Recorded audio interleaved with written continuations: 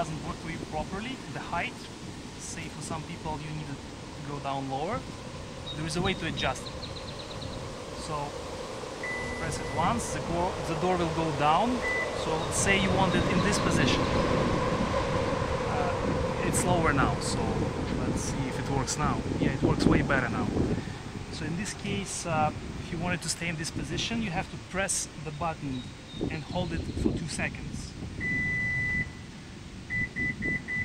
You will hear 4 beeps. It means that the door remembered this setting, and the following time it will stop at this position. So let's see.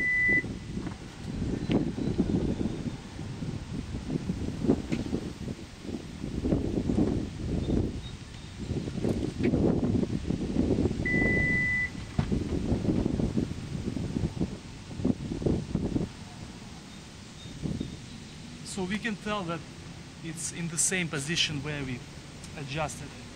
So if you want to cancel the setting and have it go to the original setting, you have to press and hold the button for 7 seconds. First you'll hear 4 beeps and then you'll hear 2 more. So it means now it's going to original settings.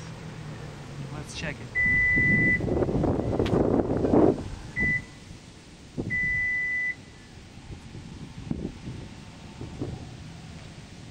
The door goes to initial settings.